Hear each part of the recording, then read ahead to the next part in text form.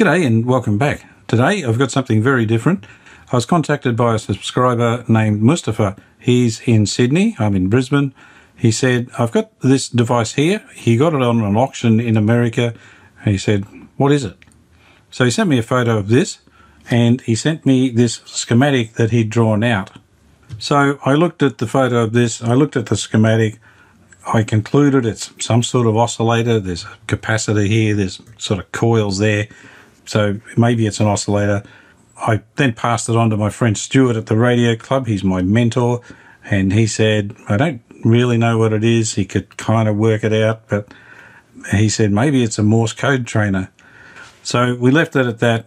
My wife and I travelled down to Sydney last week and I met Mustafa in a motel. No, I didn't. My wife and I travelled down to Sydney last week and I met up with Mustafa. We had a coffee and his wife gave me this giant plate of baklava and we enjoyed eating that for the rest of the week. So thanks to Mustafa's wife.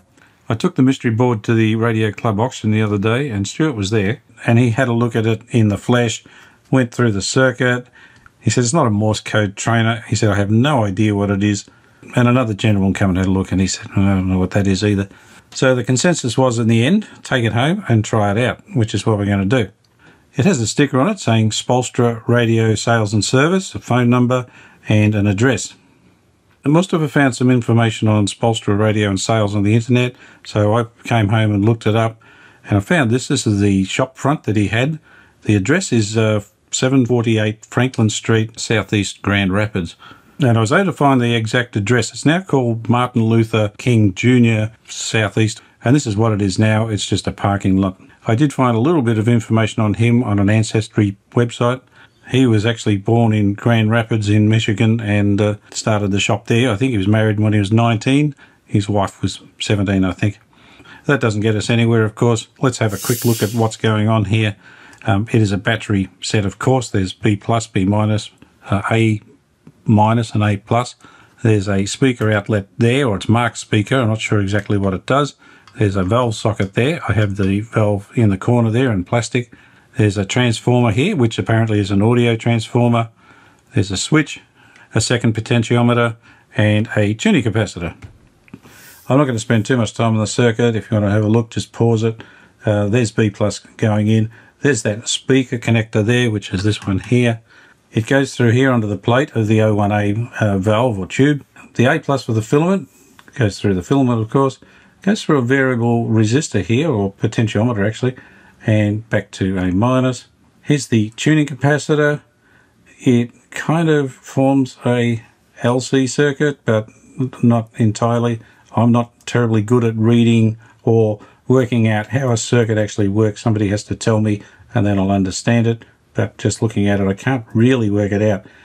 There's a grid load resistor there that's variable, and it's got a switch in the grid load line. So who knows what's going on there? I certainly don't know why you'd put a switch in there. And the B- comes through here. This goes to the primary, and this is an audio transformer.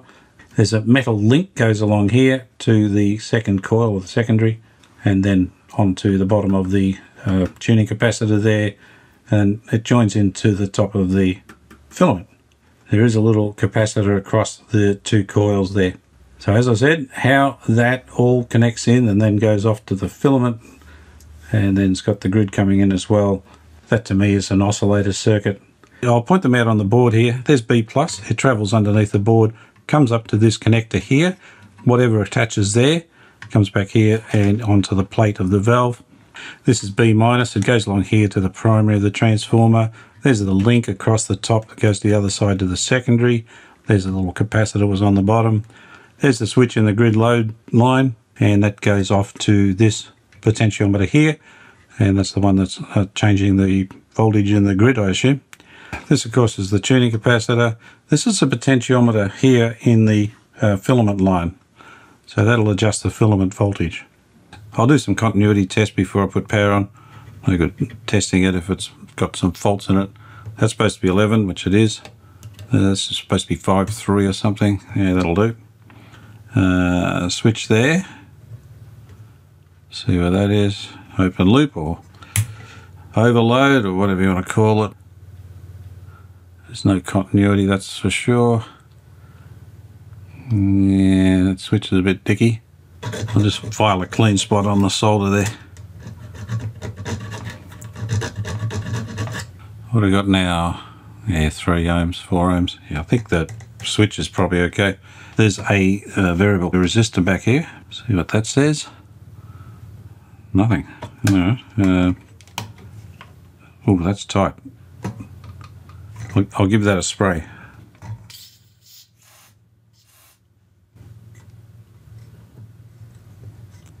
That's got it.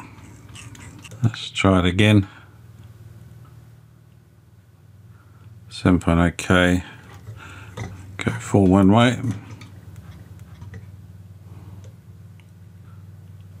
1.9 meg. Okay. So put it about halfway. Let's try this big one here. And what we got there? 4 ohms. There's the other direction.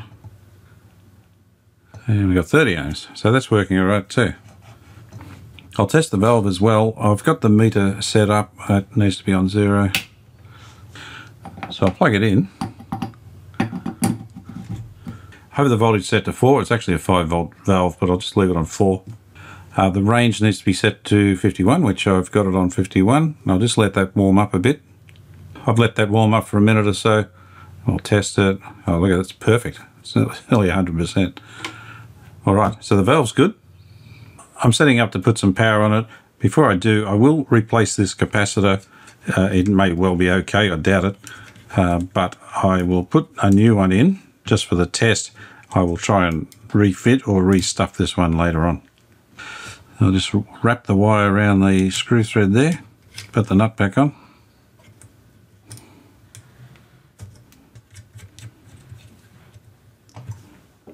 I'm ready to try it out. I have my battery eliminator here. I've connected the B plus and B minus into the 45 volt connection. I think the plate voltage on this is 90. The A plus and the A negative are plugged into these outlets here, and I've set that at 5 volts. I've connected an audio transformer onto the speaker outlets on the back here, and I've got a little speaker attached to the audio transformer. I've got the grid voltage potentiometer turned right down, so it shouldn't do anything. I'll put some power on. So I've got 5 volts on there. That one's not being used at the moment, so 5 volts there. There's not much happening. I'll just turn this up. We should be able to see the filament in there, if it's going to work, of course. Oh, it's making a noise. And that's that's pretty much. Can you see the filament in there? There it is. So yes, so that's just adjusting the filament voltage. So that should be 5 volts when it's on maximum, and it's doing exactly what I thought it would do, and that's just oscillate.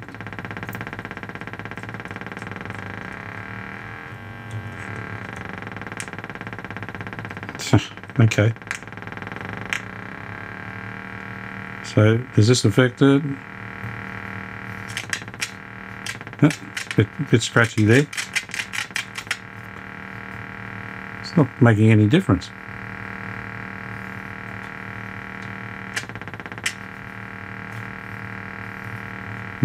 It's not doing anything. If I switch that off, it should stop, I assume. It still goes a little bit.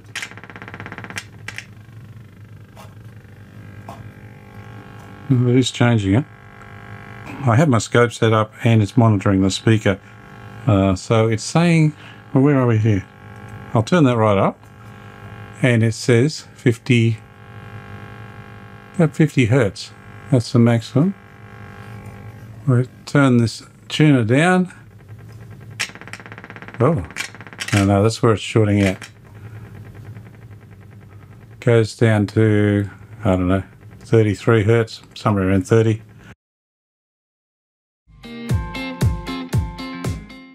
This isn't doing what I thought it was going to do. I expected a reasonably smooth oscillation. This is more motorboating than oscillating. At this stage, what I think I'll do is take everything off the board. I'll clean and check and make sure everything is intact, all the connections, the solders, and reassemble it. And with a bit of luck, maybe it'll do something different when it's all back together and I know that everything is correct. All it has is a dozen screws holding it all onto the board. And apart from a couple of solder joints, I think I can just take it all off as one piece.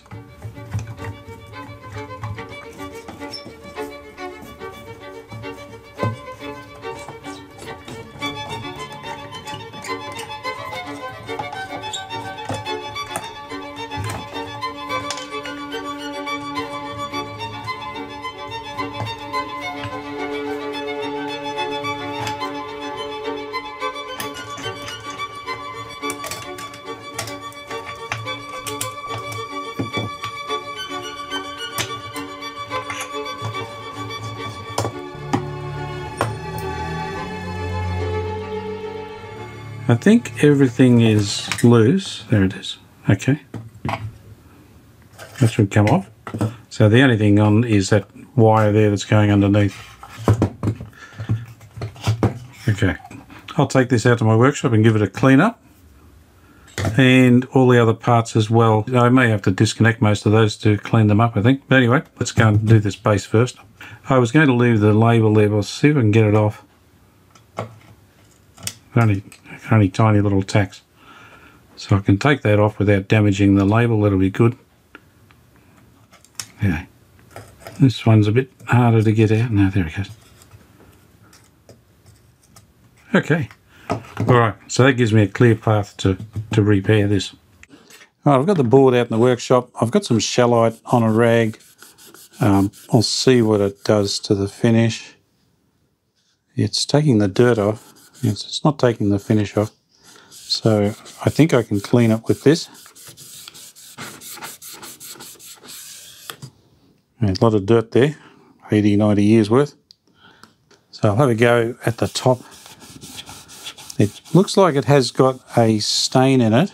I was going to say it's walnut, but it looks like it's got a bit of red in it.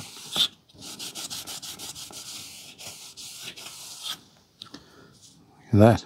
Wow.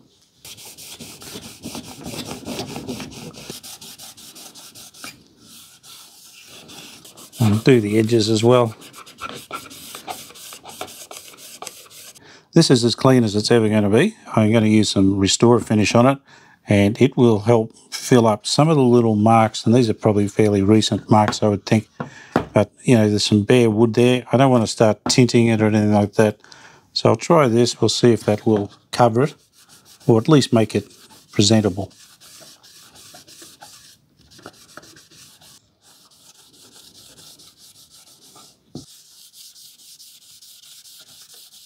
That looks pretty good. I'll put another coat on once this dries, but it's covered up some of the lighter areas where it's been damaged. So that'll dull off, of course, as it dries. This has been drying overnight, and I'm going to put some Howard feed and wax on. This will protect the Resora-finish and give it a nice semi-gloss. Now, I've done this before. You just apply it and let it dry for about 20 minutes, rub off the excess, let it dry a bit longer than that, and buff it, and that's all it needs. That has a nice coat of the wax on it now. As I said, I've got to let it dry for about 20 minutes, buff it off, and it'll dry flatter than that. It won't be as shiny as that when it's finished. So I'll just let that dry, and we'll come back in a minute. This has been drying for 3/4 of an hour. I went and had breakfast, actually. So I'll just rub off any excess, wax. It's getting a bit off. And just let it sit for a bit longer and then give it a buff. But that's going to be fine. Yeah, look, that looks good. That'll do. I think I'll leave it at that. I'll give it a buff, and that's it. This just needs cleaning up. A bit of soap or solvent will probably clean up most of it. I'll have to check this pot, though. This capacitor, I suspect, is shorting in at least part of its range. I'll undo the wires from it, and we'll have a look. I have the capacitor here. I've cleaned it. And I've put a couple of little tab strips on the side there so I can connect my multimeter to it. I have the capacitor closed at the moment. If I look at the meter there, it's a dead short. And this is where it was scratchy while I was testing it. It was coming through the speaker. And I can feel it as I'm turning it. And if you look at the meter, there it goes. So it's now starting to not short. That's what we should have all the way. So there's a short there somewhere. I'll see if I can see it. They look all right, and that looks all right. And turn it over. No, that plate there, and even that one there are a bit tight, bit close to the stator. I'll put the multimeter lead back on. It slipped off when I turned it over. I'll just move this plate over, and there it is. So it's that plate there. So if I bend that out a little bit there. Do the one next to it. That looks better. Actually, I can't feel it scraping anymore. Needs a little bit more, I think.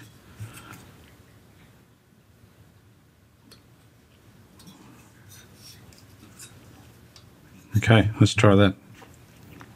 I've taken it back to the start. I'll try it again. That looks better. All right. Yeah, I think that hits at the end there. Just pull it away a bit. I don't know. No, it's still got a short there somewhere. All right. Well, no, it's completely out. So it can't possibly have a short. Must be my finger. It is too. Right. All right. No shorts. That's done. I've cleaned all this up and the capacitor is sorted. So I'm going to mount it back on the board. I'll do it all off camera. And when it's done, we'll come back and give it another test for what it's worth. It's all reassembled. I tested the 2 potentiometers while I had it apart. I sprayed some deoxide in the switch. It did have a little bit of residual resistance in it, so that's now back to 0. I couldn't find anything wrong with it apart from the capacitor, but I don't think that was causing any issues. I have my battery eliminator here. I've connected to the 90 volts B+ this time. We'll try that. It'll do exactly the same, I'm sure. Yeah. There's the image on the scope. So for me, I've got no idea what it's used for, and I've got no idea what's supposed to go in there where it says speaker. I don't think it had well, I don't know. I've connected my VTVM to the grid, and there it is there. And what it changes. So that is negative. I've got it selected to negative. Yeah. So it's got negative voltage on the grid. I'll wrap this up now. I don't know what it was used for. I have no idea. Can't really read the circuit and make it work. I can see that it's supposed to oscillate, but that's about all.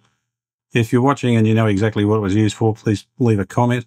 So thanks for Mustafa for the coffee and letting me have a go at this thing. I did enjoy doing it. It's probably a rather dull video, but anyway, thanks to Mustafa, his wife, for the baklava, and thanks for watching, and I hope you enjoyed what we did, and I hope you can join me for my next radio adventure.